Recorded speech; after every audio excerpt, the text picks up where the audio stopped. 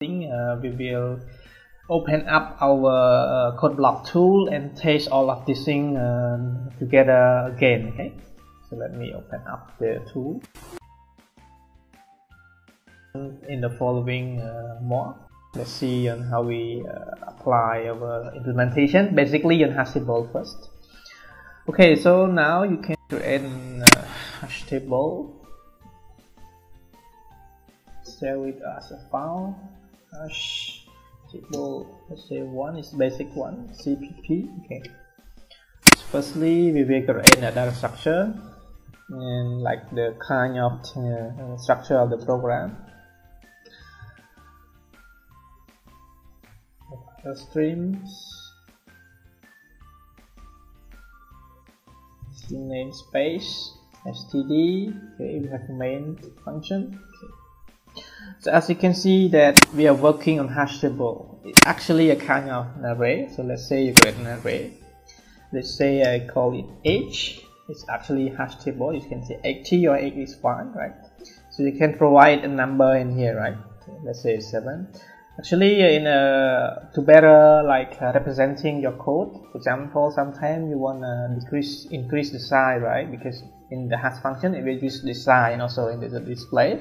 So let's say you create a constant here, following the constant. Let's say you create a size with 7, so that you can actually update this code to make all your code work again. So it's very simple. Okay? So we put the size here, and then we create a function what is called hash function. The function is normally return the index for an element to be inserted into. So I put an integer return type. You can do hash function, and then you can provide some number. Let's say the value that we want to insert into, or it's also represent as a key. And next, very simple, you can return this operation using the percentage and then following by the sign. It's actually finding the remainder of the operation, right? Because we want to find the index. Actually, this is representing the index that we should insert this value into. Okay. Next, we have the function. Let's say insert our data. Then can provide here. So when we insert our data here, we can need to provide some data, right? Because we want to insert. And next, in order to insert, we can use the function first to create, let's say, an index. Or it can be a position. Actually, it represents a position. We find index hash function, and then we pass our data inside. And next, you can also actually call to the array variable by using this position, and then you can insert this data into it. So let's say we put age of index. We try to access to index this index number of the array. We set some number, right, which is data. It's very simple. Okay. So later on, actually, this kind of basic. You can actually insert some data like students, and student you can base on the ID of the student or date of birth, and then you can insert many data inside, like the if we define our data structure, like student has name, email, last name, family name, and so on and so forth. You can still be able to do that. Okay, I think this function is simple and is done now. We can create another function. Let's say display. This is display an array. Display an array is actually hash table.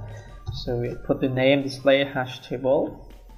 Okay, that's because we create this as a global variable. So the function either able to accept the parameter or not. It's fine because it's global. You can still use it inside a function. So we're gonna loop through our data inside the hash table. Let's say k start from 0, k less than the size of the array, which is 7, and then k equal to k plus 1, because we wanna have k 0, 1, 2, 3, right?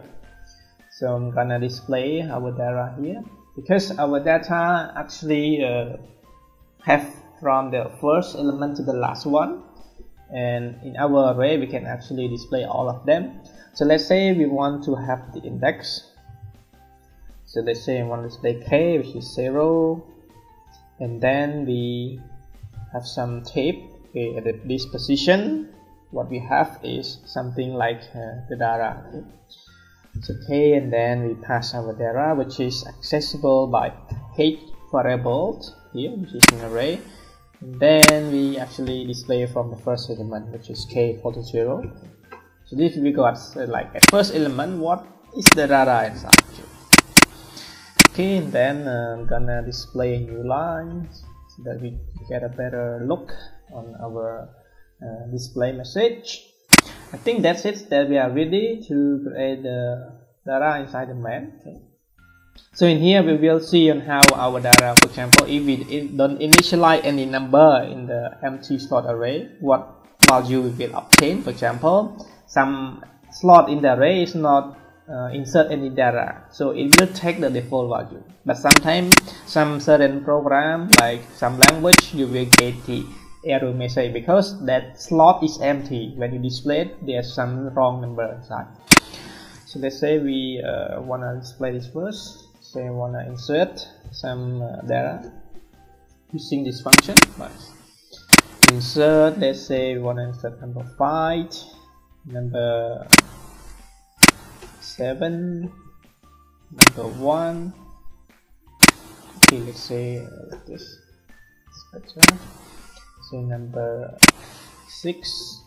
Okay, sorry, number 10. And then we will display our hash table. Okay. So based on the rule, right, number 5 are inserted into the hash table by using operation 5 modulo number 7, which is the size. We will get number 5, right? So it means that number 5 will be inserted at the position number 5. For number 7 here, modulo, it will get the 0, right, remainder. So number 7 we put into the first index, I mean the 0 position. And number 10 divided by 7, we got 3 remainder. So it means that number 10 will be inserted into the position number 3. Okay. So let's see how it works. Okay, we're gonna display this. Okay, something wrong, we're gonna run. Okay, let's check the bug message. The bug message here, you maybe missing some symbol or something. Okay. Let's say the message here. Okay, fatal error IO stream.8, no such file directory. Okay. I think maybe we don't need this one, .8, that's another stream. Okay. As you can see here, number 5 we insert first, right? But it is stored at the position number 5 because based on the operation 5 modulo by 7, we will get the position index is, which is 5, right? Based on the hash function. So 5 is inserted here. And when we input number 7, when divided by 7, the remainder is 0. That's why number 7 I insert to here based on our logic defined from our hash function. And so on and so forth, we will get also number 10 will be inserted to number 3. Okay, I think that's it. And you can also try another insertion that you will overlap. You will see the collision. For example, I put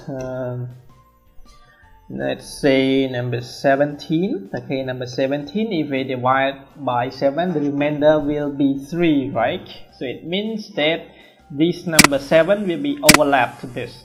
This will be overwritten. Number 10 we will not obtain anymore. We get number 17. Okay, so we get this. As you can see here, number 10 are gone, right? Because the data are conflict. I mean, they are inserted into the same position. That's why. Okay.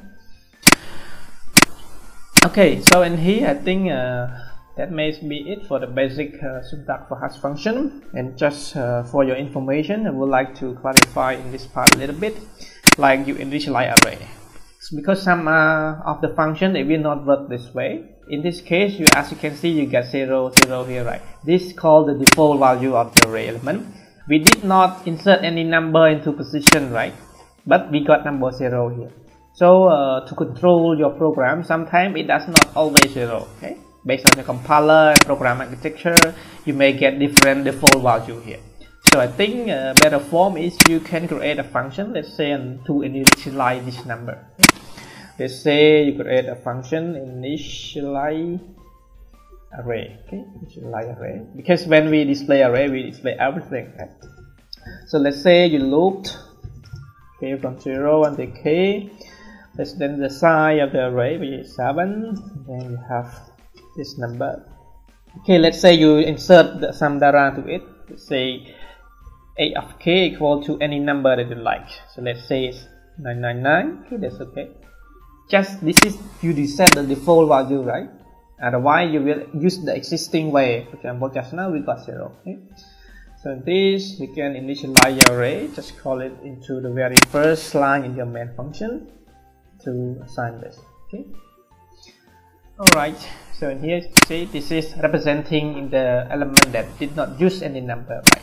So normally we try to set any number that as much as far possible that we don't expect this number to be inserted in our array. Okay?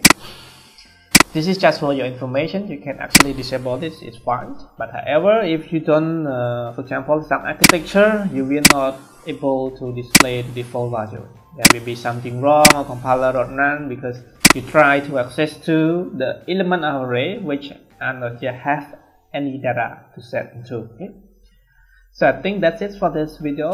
And next video, and we're going to look on how we work on the collision, and which able to apply which called linked list. Because when we insert our data into the table, if some data are overlapped, we actually still able to store it by using linked list operation. Okay?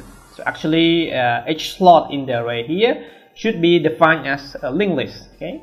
The first element insert here, and then if we insert another element, we still be able to insert to this slot by using the linked list. Okay, so we will see in the next video. Thank you.